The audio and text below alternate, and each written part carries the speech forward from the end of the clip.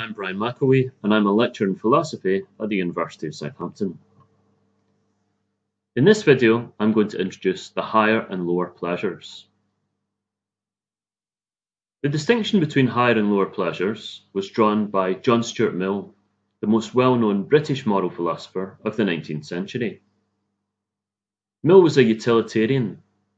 He thought that we should live in whatever way best promotes the general happiness.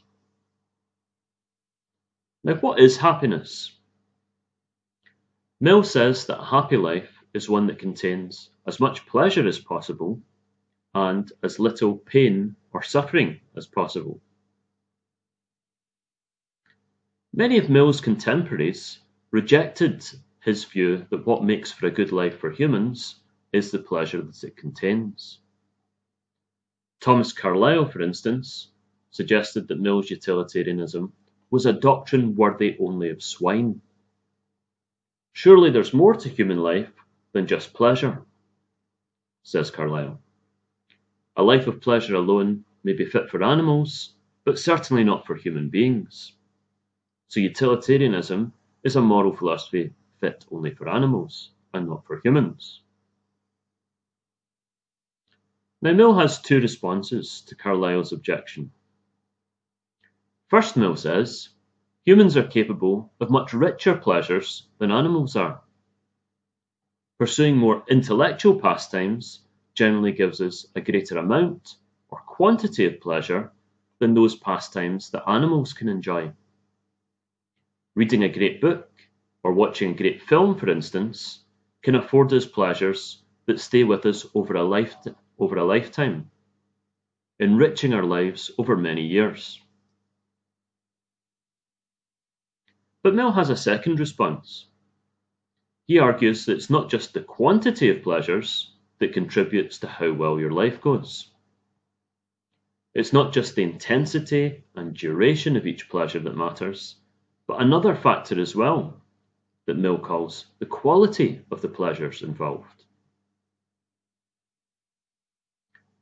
Mill says it's quite compatible with the principle of utility to recognize the fact that some kinds of pleasure are more desirable and more valuable than others. It would be absurd that while in estimating all other things, quality is considered as well as quantity, the estimation of pleasures should be supposed to depend on quantity alone. The higher pleasures are those that have greater quality than others. Now, how are we to find out which pleasures are of higher quality?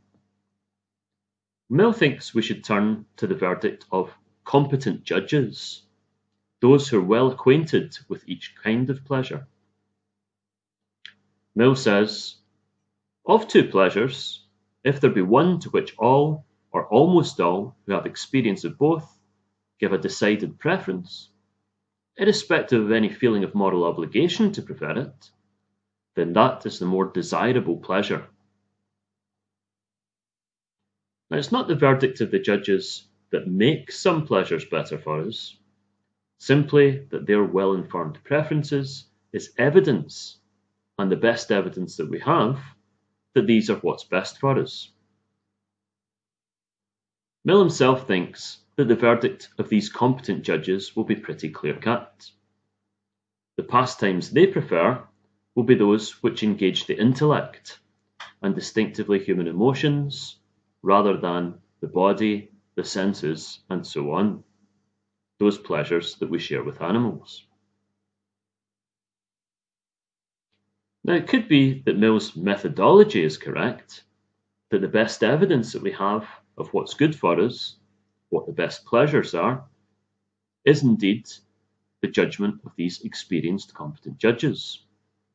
But that in fact, most such judges would disagree with Mill's verdict, so Mill himself may not be a competent judge.